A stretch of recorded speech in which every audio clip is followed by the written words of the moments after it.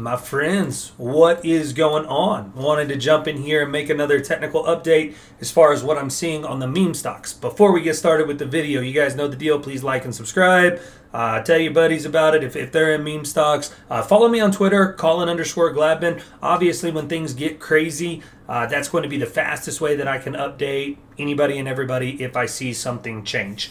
Also, before we get started with the video, I want to be as clear as I can that I do not care what you do with this video, with this information, or your position. I don't care if you buy shares. I don't care if you sell shares. I don't care if you sell puts or calls. I don't care if you buy puts or calls. I do not care. What these videos are about is to provide both bullish and bearish cases so that way you can make the best decision for yourself, your family, and your portfolio, because at the end of the day, that's all that matters. Right? Who cares what anybody says on Twitter or the internet or on CNBC? At the end of the day, the decisions that you make for yourself, your family, and your portfolio, those are between, well, you and the people who matter most. All right? So, real quick, on the macro. I'm going to start with the macro on both of these. So that way, my cases, if you will, for why both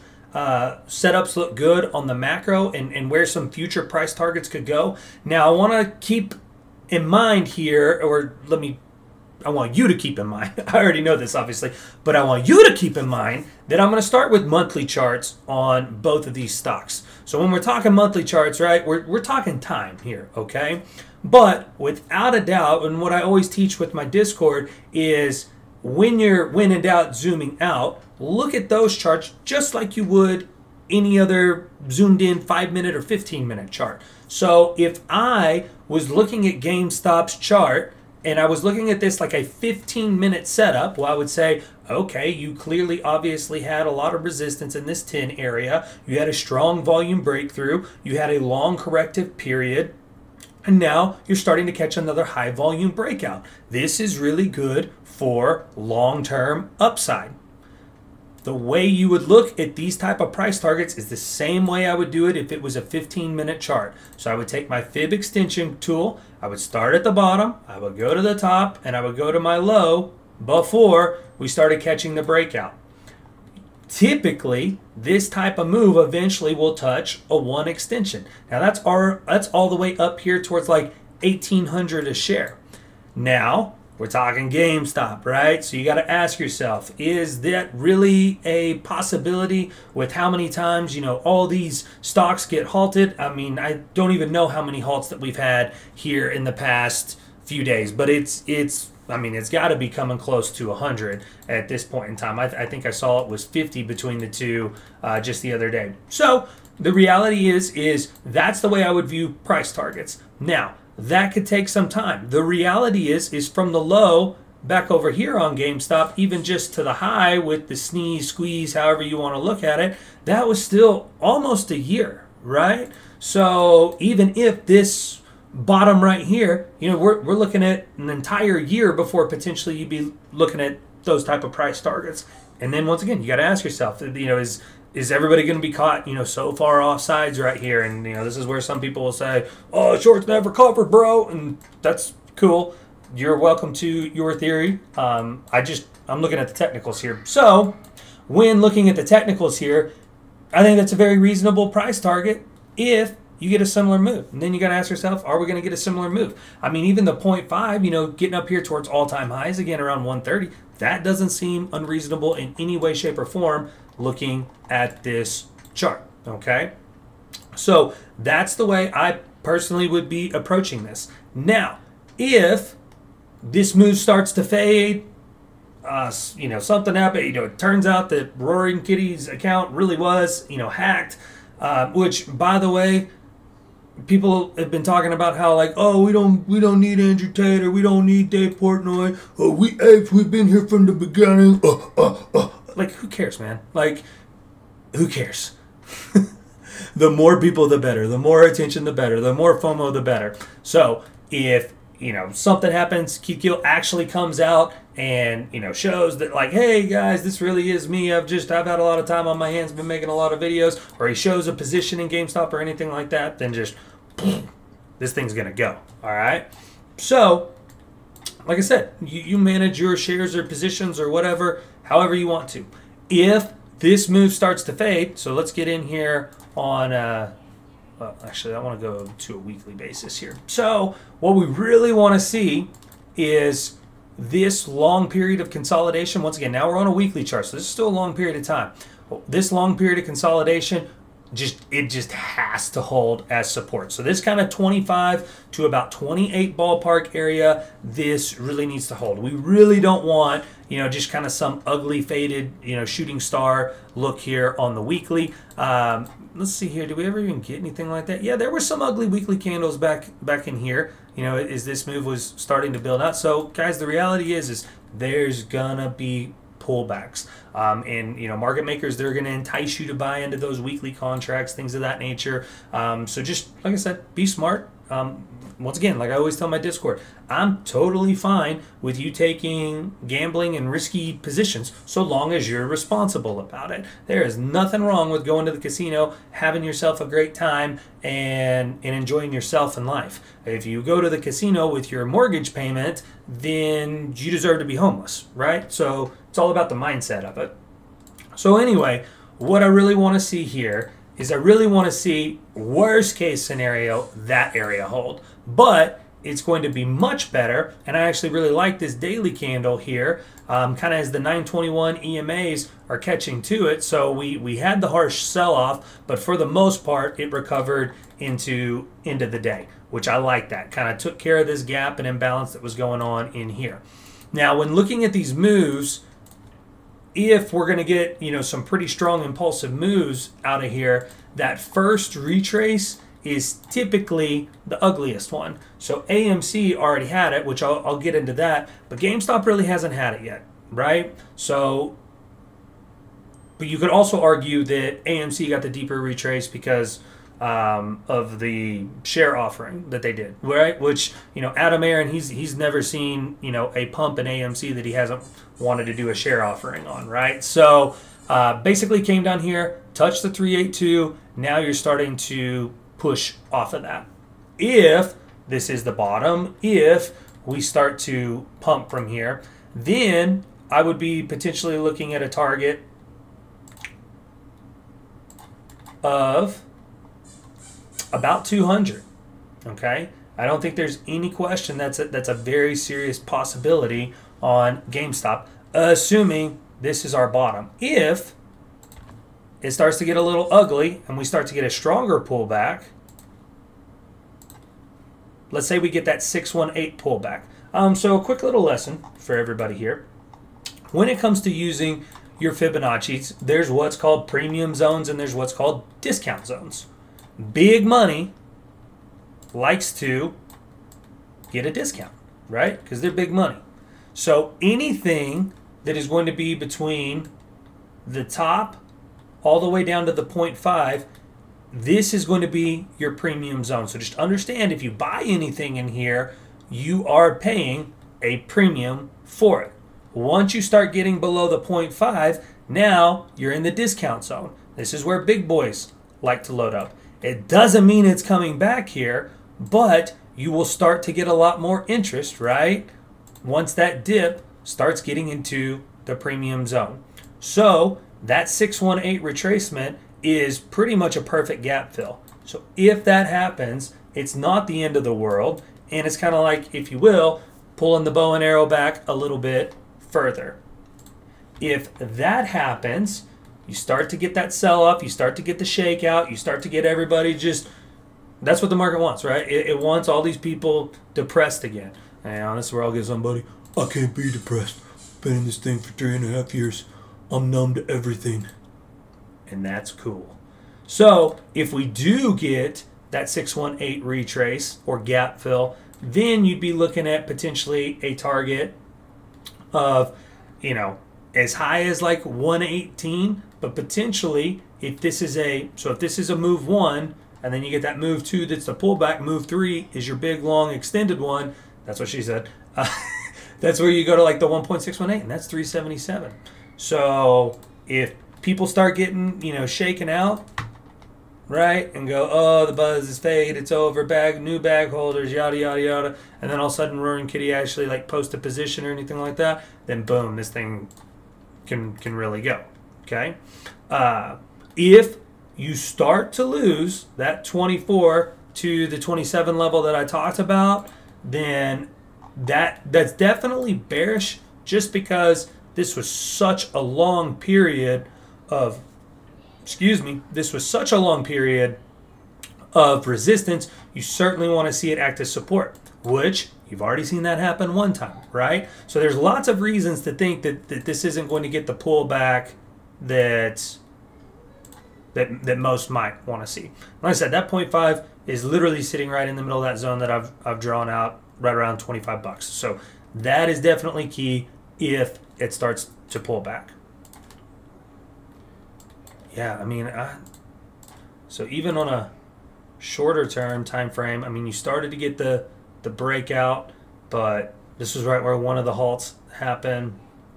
So it looks like it's down a little bit in after hours right now. So I don't love this look right here. I don't know that I love the look of that pennant right there either. But certainly you've got a trend line that's going, right? So even if you come down here and then bounce, which I'm about to make a case for AMC to look like that. So that's overall what you would want to see. Yeah. I mean, I like that look. I mean, it's still in, bullish territory. Like I said, let's see if I like it. Let's get a little bit. Let's get a bit lower here.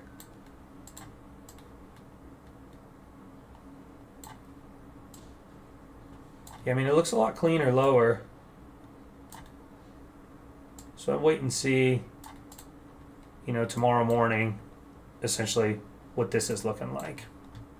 And if we do catch a nice little breakout, even just from right here,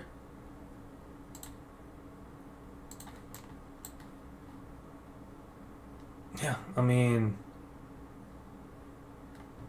120 is not out of the question in any way, shape, or form. Yeah, I like it. So, long story short, this is what you want to see hold. So it's pretty much an area where you would like to see it bounce for sure.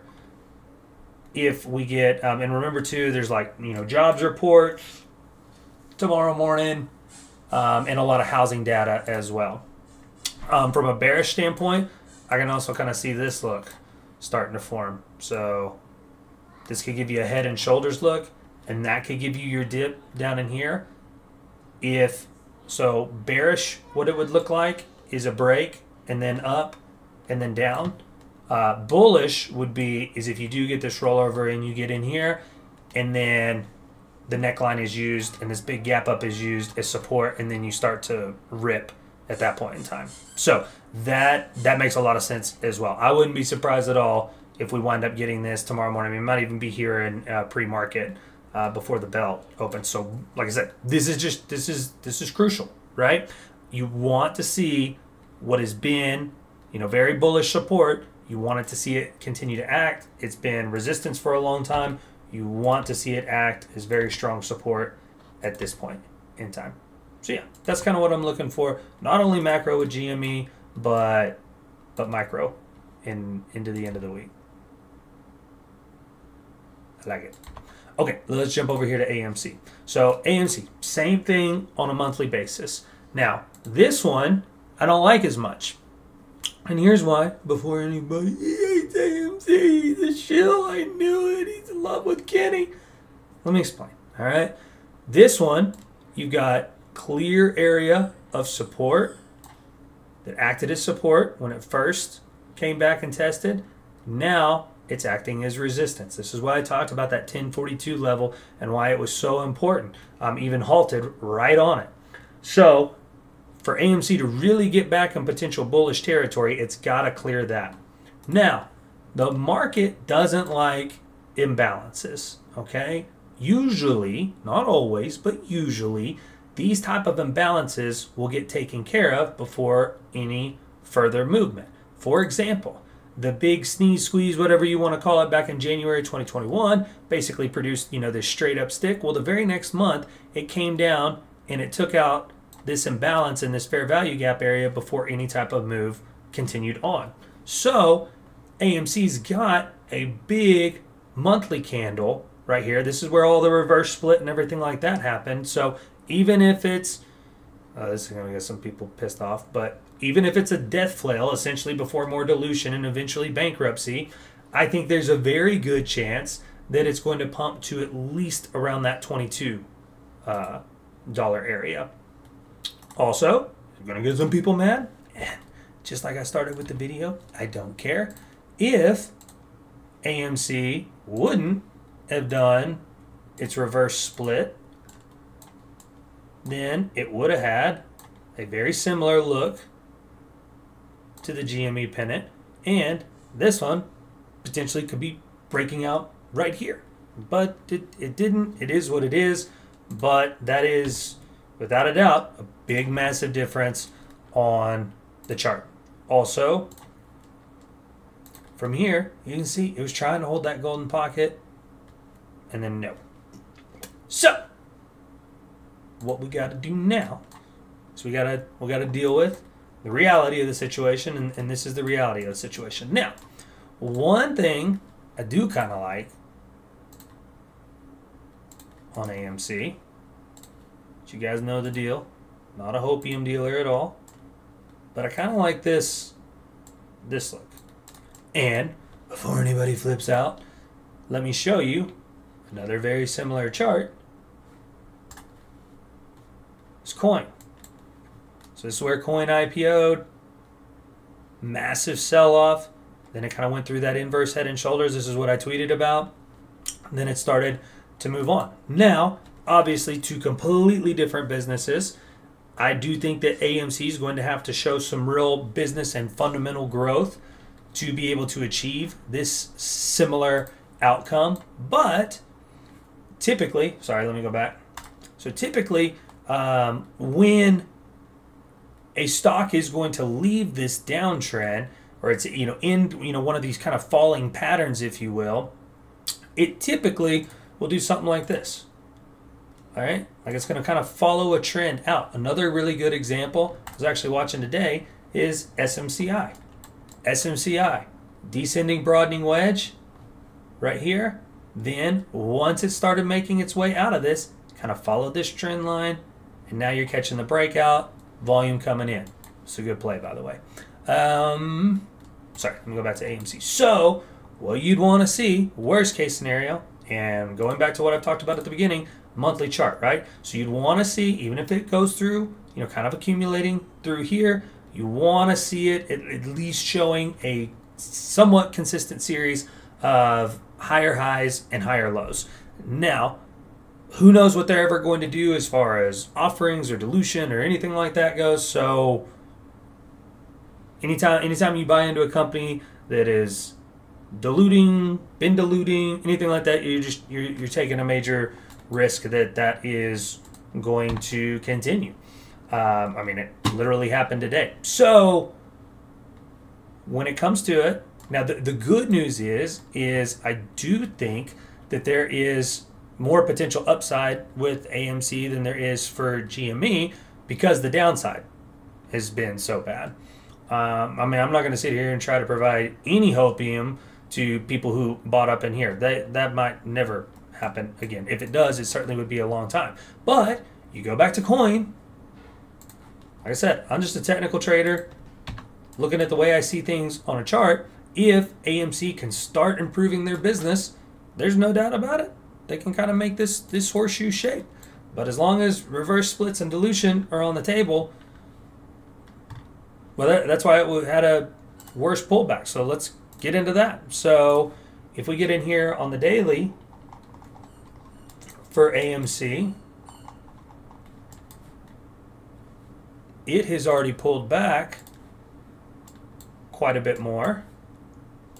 And the reason that I said that it needs to hold 5 is because that's that golden pocket. retrace. And then you can see it came up to the 0.5, rejected that gap, which is not ideal, but what is not bad anyway is we're kind of tracking this sort of bear flag look, and I know some other people on Twitter were, which I think that's awesome. Good job, guys. Way to track the technicals.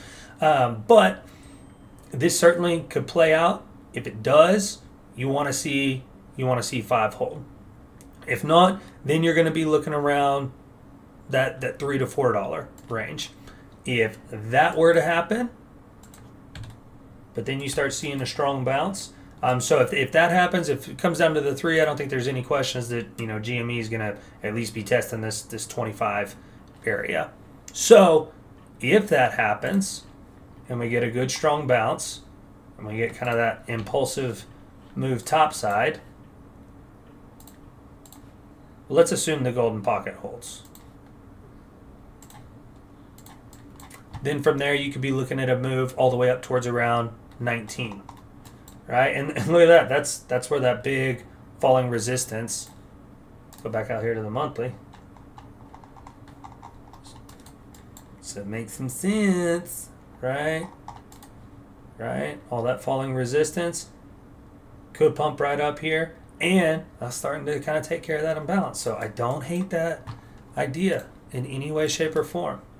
Well, let's say we don't hold the golden pocket because Kenny G hates us, and we come down here towards around that 4 area, then you'd be looking at like 16. So somewhere between 16 and 19, meme stocks really start pumping again. That's definitely what you want to see. Now, if, like I posted on Twitter, I said a move at least towards 4 to 5, which happened, and then I kind of wanted to see this start to build out and kind of give you that inverse head and shoulder. Obviously, that didn't happen, right? Because Roaring Kitty came back, and we just said we go into, well, not the moon, the mini moon, right? So long as this kind of 4 to 5 area starts to be held as support, I still don't think that's the end of the world. I mean, there's a lot of consolidation that can happen in here before an actual move, right? If we look back and it's kind of, doing one of these, that wouldn't surprise me at all, especially if, attention stays good, business stays good, that kind of stuff.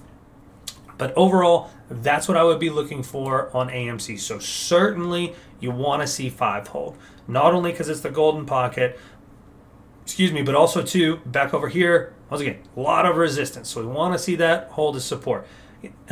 Could come back as far as,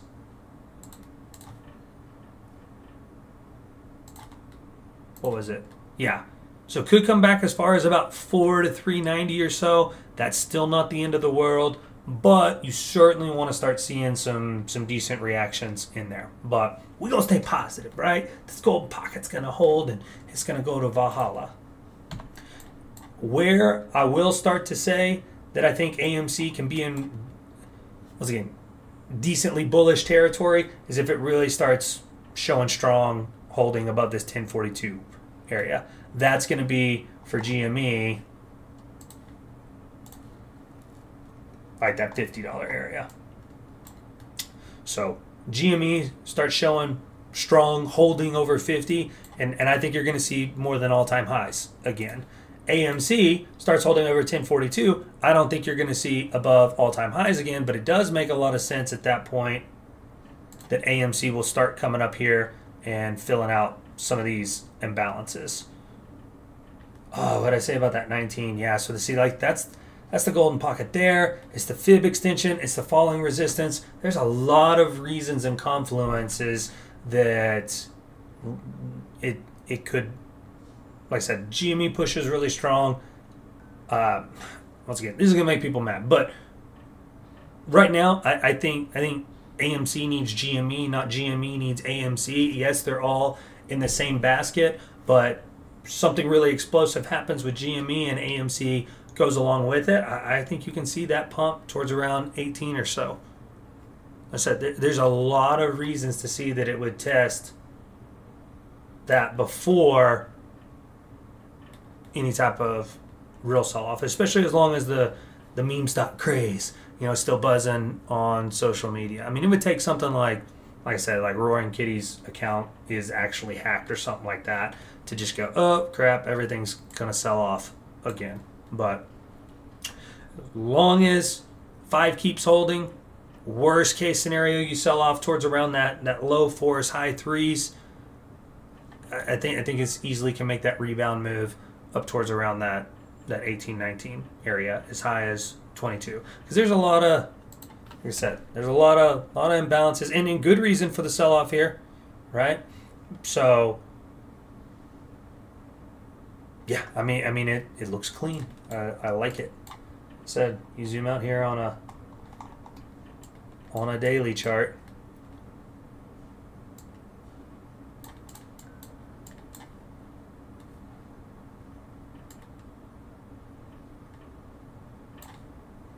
Yeah. Yeah, I like it. So, I hope this video was helpful to you. Let's wrap up with going over the short-term price targets. So for GME, really needs to hold that 27 to 25 area. I think as long as it holds that, that's going to be good. Potential kind of head and shoulders look going on right here, even if it spills out into here, but then this acts as support and starts to push out. I'm totally okay with that look, but certainly want that to hold. So if you do start getting up above this and up into the 50s, that's going to be great for GME. Like I said, long term, that level is huge. So above 50, I think GME is probably going to see all-time highs again.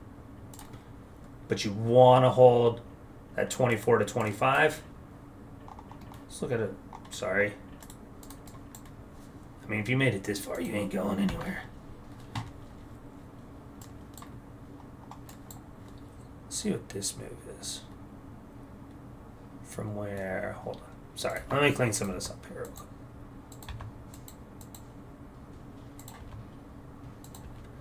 But I'd like to see, which is good. Like I said, this move, holding and basing above that 200-day was awesome. So kind of want to see what this looks like.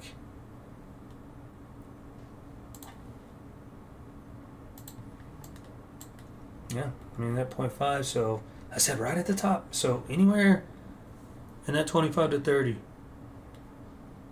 It's a great risk to reward spot to go long on it anyway, for sure.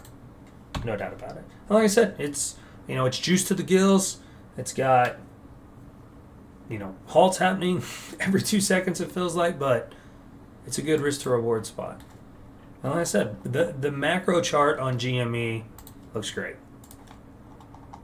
You know, call it what you want, meme stock, anything along those lines.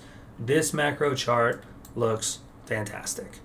AMC, not so much. But if it can recover that 1042 level, then yeah, it's got a chance to work its way out. Once again, showing you a very real world example of nobody wanted coin, everybody thought it sucked, was going to go out of business, was a failed company, Jim Cramer hates it, all that kind of stuff. I mean, this is literally like the exact same thing that you could see, and it could take some time, right, before it's doing this. But you know, if the movie business reinvents itself, it's a possibility, right? I'm not a hopium dealer. It's going to take time, and I'm going to end the video with, once again, I do not care what you do with this information. All I'm doing is sitting down, looking at the technical aspects of the chart just like I would any other chart. So I hope this video was helpful to you. Please like and subscribe, all that good stuff, and much love. I'll see you in the next video. Once I think there's a reason to update or look at things, we'll do so. I'm not just gonna, like I said, despite what the internet thinks, I'm not just gonna sit here and talk about meme stocks all the time when if there's not a reason to talk about it. But right now, they're fun and they're exciting again, and so let's talk about it and let's have fun. Much love. Catch you guys in the next video.